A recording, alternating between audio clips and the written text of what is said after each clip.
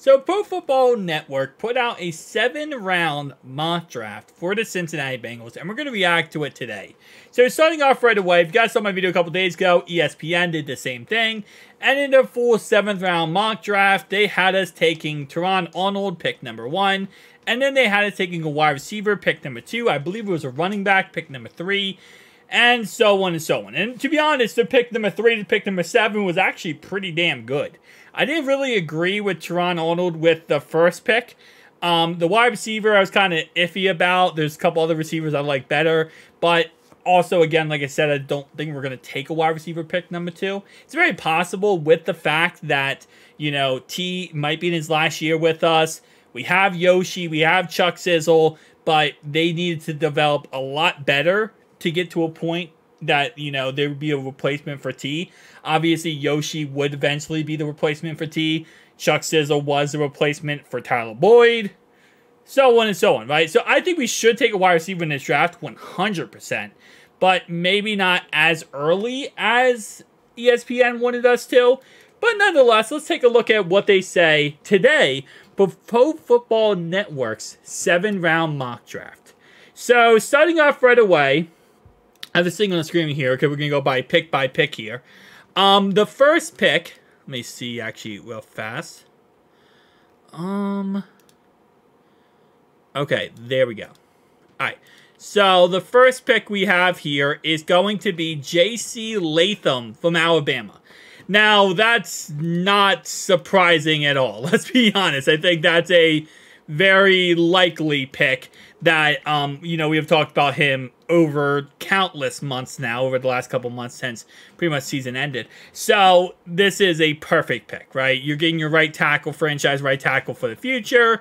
And surprisingly enough, out of a lot of different mock drafts we have seen, J.C. Latham is not picked usually for the Bengals. He's usually either picked before the Bengals pick, or when the Bengals do pick, they have us going somewhere else. So, interestingly enough, J.C. Latham, I'm actually 100% okay with. The second round pick here, they have us going a wide receiver. Now, let's take a look at who this wide receiver actually is and kind of learn more about him to kind of see, you know, whether or not we like him or not. So, he's pick number 59, according to this. According to Pro Football Focus, he is ranked 59th, which is the end of the second round. They have us taking him in the middle of the second round, because obviously that's where we're picking here. He's from Washington Huskies, 76 receiving grade, okay. Polk is a limited route runner, but he's one of a kind, the go up and get it. Contested catch receivers in this class, and that is really saying something. His knock for making big plays should always get him on the NFL roster in some capacity. Okay, I completely butchered this. I apologize. Let me read that again. Polk is a limited route runner, but he is also one of the best go up and get it contested catch receivers in this class. And that's really saying something. His knock for making big plays and should always get him on an NFL roster in some capacity. You know what that sounds like? That sounds like an undrafted guy or a 5th or 6th round pick. Does not sound like a 2nd round pick. What that sounds like is he's, you know, he has a lot of, he's kind of like a project. He has a lot of upside, right? He has a chance to be good.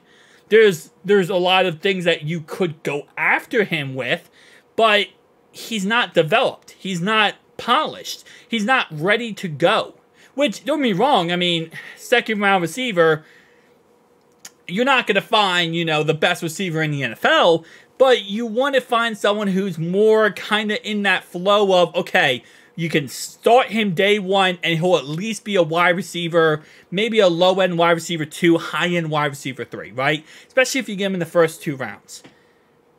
Usually a guy like this who has all the intangibles, 6'2", 204, really, you know, great project, you want to get him in later rounds. You don't want to get him way too early on. Because, again, this is a guy you're going to have to develop. So, he has reliable hand catcher, catches through contact well. Hands are active to fight off defenders at contests in press or when getting vertical. Willing blocker on one place, does not take plays off. Good short area explosion, nice acceleration off the line and at the breaking point. What? Okay, so he's a limited route runner. So what this means is, in college, he probably wasn't asked to do too much. That's really what that means. He wasn't asked to do too much in college. They might have had him like on slant routes, on underneath routes, out routes, kind of like that. He's not running the whole route tree, pretty much. He's a short stride length, doesn't yield a fast top gear of speed for separation. Rounds his routes more than a true breaks. Narrow base out of his stance makes it more challenging to generate power and leverage. Again, all this is, listen, at the end of the day, all this is just technique. And he can learn that, right? And we could teach him that. I'm not saying we can't. Troy Walters, amazing wide receiver coach. He could teach him how to do all this stuff correctly. If we're going to take wide receiver early, first, second round, I don't think we're going first, but second round, I want a more polished product. That's kind of what I feel like at that position. I want someone more polished. And yeah, it's very possible we're not going to be able to get someone that polished in the second round. Let's see. So for example, I'm just going to go Newton here, right? Who's available at this round, or this pick right here? So let's go wide receiver. So Polk is available, obviously.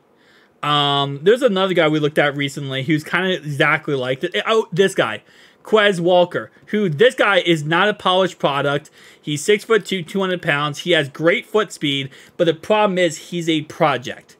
And that's kind of what it looks like for Polk is. It looks like he's more of a developed project. He's not like a raw, just out of nowhere project, but I don't think he has the intangibles to be a, just go put him in a lineup and he's going to work his way up there. And again, like I said, he's a second round pick, but that guy, the way they make him sound is like he's maybe like a 5th or a 6th round pick.